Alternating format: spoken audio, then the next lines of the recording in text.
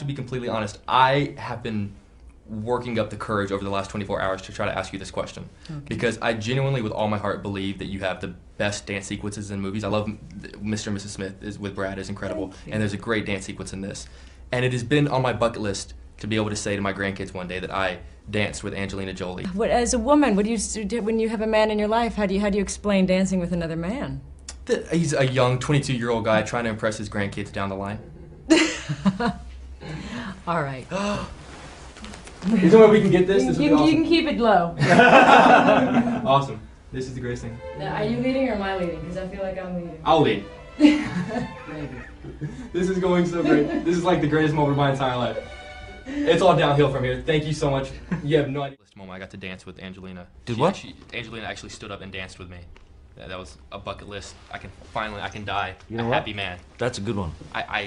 That's a good one. I didn't know if she was going to go for it, and she was kind enough to do it, and I don't know if I can ever be unhappy ever again. So here's the deal. The good news is that you won't have to dance with me now. That was actually my next... No, because you've done it with Angelina. I mean, where are you going to go? Life downhill? Yeah. It's over. All right, good to know. It's over. Awesome. You have a fantastic scene with Angelina where you are a mystery novel fanatic and you tell her what your mystery story would be between the two of you. We're two guys sitting in a hotel room in Paris. What would be our mystery story? Our mystery story? Mm-hmm. Well, unfortunately, somebody would probably come round that window with a ball-peen hammer. Which means one of us has got to die. There's got to be a death by the end of chapter 2. Yeah, but the thing is, I would see your eyes kind of widen, and you might panic a bit, but you wouldn't say anything, which I would have wished you would have said something, but the guy comes and clocks me. He clocks me, knocks me out, it's over with. I like to think that I could defend you. With someone offset, that a picture can be taken and things can be misconstrued. I mean, do you ever get tired of that? Yes, but you expect it and you just know how to deal with it. You mostly ignore it. Hypothetically, if you and I walked out of this hotel together and we were having a conversation, would that happen? It would probably happen, yes. That makes me very excited. Well, you're alone in Paris. I am, which is unfortunate. You gotta go to a very, very local Parisian cafe or something and try to get to know a Parisian. Unless you want to invite me over for dinner, which I am more than free tonight. Can you babysit? I am an awesome babysitter. I would do great. I actually really do love getting into the conversation and told me that the next time we were going to be together, we were going to shoot in an exotic location. So I got the call from Sony, and they said that you wanted to see me in Paris. You set this up, didn't you? I did.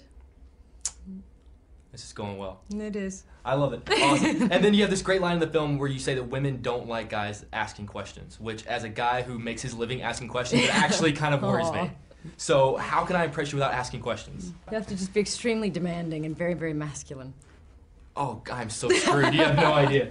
Awesome. But you know, I have to say, one thing I love about your roles is that they're strong women, and I love that no matter what kind of role it is, they have that one characteristic which I think is incredible. And I've talked to you a few times before, and you're such a strong woman, which I love. Do you make the characters stronger, or do you think the characters make you stronger?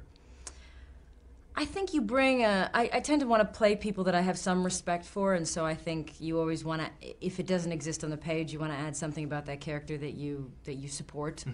And I support people that have some kind of strength, whether it be like in The Changeling, I was fortunate enough to do a role that she had a very strong heart, emotionally strong, but sometimes often just cool or strong or tough, or I like. And I don't know, I feel weird saying this, but I feel like this character is the one that's the most weird, if only because he's the most normal of the characters you've played. What is it that if that's correct, if that's a correct assumption, what is it? That's exactly it. Is there something weird about being normal?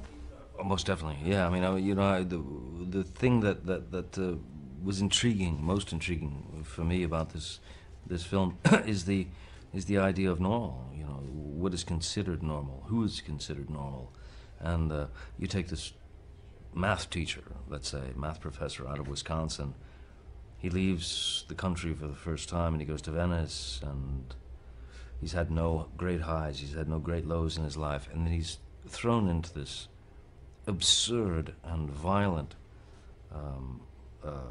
horror show and has to deal with it. So how does Mr. Normal deal with that? And yeah, you know, the idea of the guy who all he thinks about is sort of you know, this electronic cigarette or his mystery novel or something. You know, it's a very simplistic kind of existence, and that was sort of what I was looking for. You know? Absolutely, it was perfect. John, it's always a pleasure Oh, talking with you. Absolutely. Thank you so much, man.